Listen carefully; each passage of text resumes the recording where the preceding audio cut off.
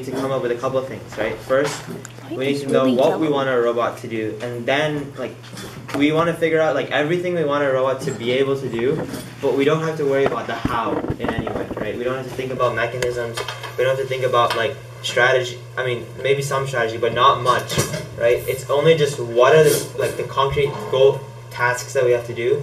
After that, we build off of like those tasks and see how we can like maybe combine them using certain mechanisms and whatnot.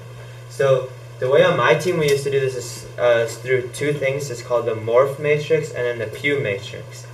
Is anyone familiar with any of them? Functions you have to do, right? So we can split the game up into a couple different like sections, right? Obviously auton, teleop, endgame, and then we just list out all the things we want our robot to be able to do, and then we start to rank them. So it's really similar to what we do in the first step of FFFT. And then after we come up with our list of functions, right, after we rank them too, we're going to split up into a couple of groups. How many people do we have? 12? Yeah.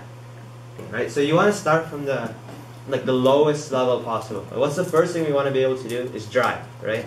So we write that in all capital. Can you go up and write it? Yay! Okay. Move. Oh, that's kind of Can big, everyone right? read that? Small footprint is what matters. Okay. What else are we thinking for functions? I think for we all. might need some kind of elevator function.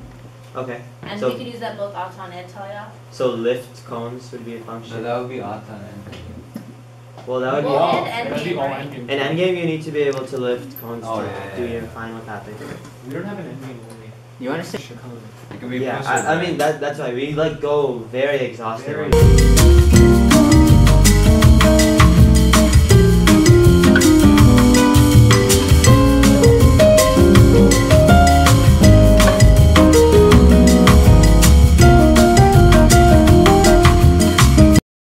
We're gonna list out all the functions, and then all the functions we had in like one long list, and then we're gonna kind of rank them, and if there are some that seem like they can be combined together, we're gonna do so, and then we're gonna divide them up into several groups so that we can all split up and then work on coming up with ideas for them individually.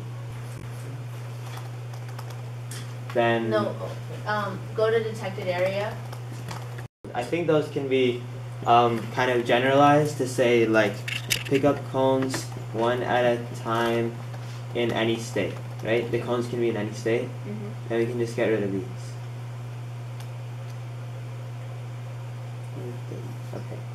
We could like place cones, capping, and own junction kind of be grouped together. I Or- think capping and place cones definitely can be, I feel. Do you But- guys think? Oh, sorry. Own junction and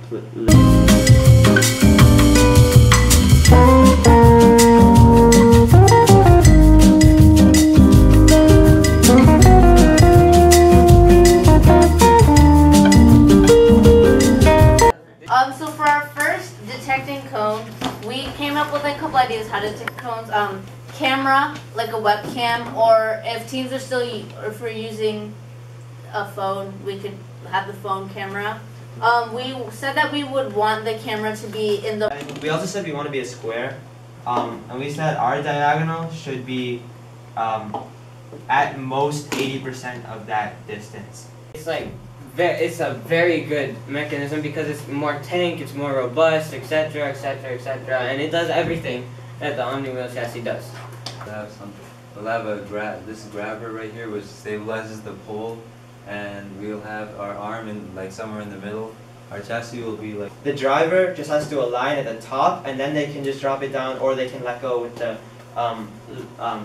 dropping mechanism. So Our chassis would be a 12 by 12 inch mechanism wheel chassis with this open area in the front. That we wanted to have like basically a square, and then on each like side of the square there's wheels, and we just go on top of it. We position ourselves for the cone to be inside like this space. Yeah, and then the thing just goes down and picks it up with the wheels turning, and to like take it out, it just reverses it. 3D printed part for a channel that moves out and in.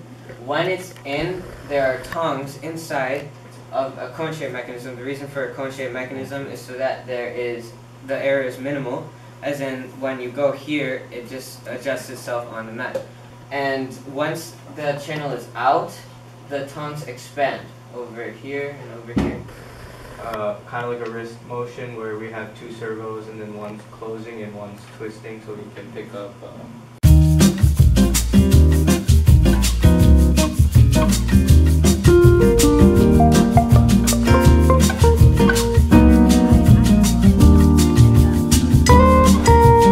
Basic prototyping in terms of planning. So we'll be in our prototyping groups. Then Monday and Tuesday we're going to be building them with the parts of these, and we're bringing these parts to the RoboTitan's place on Sunday, but we won't be doing too much actual building. It'll be more about drawing out the specifics. Yes. So tomorrow basically we're finalizing the design. Finalizing the designs for the prototypes and trying out some basic builds.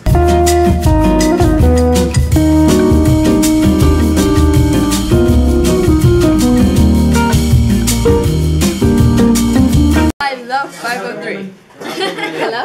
Rank 50? Yeah. Okay. Teams, you are ready to know. I forgot.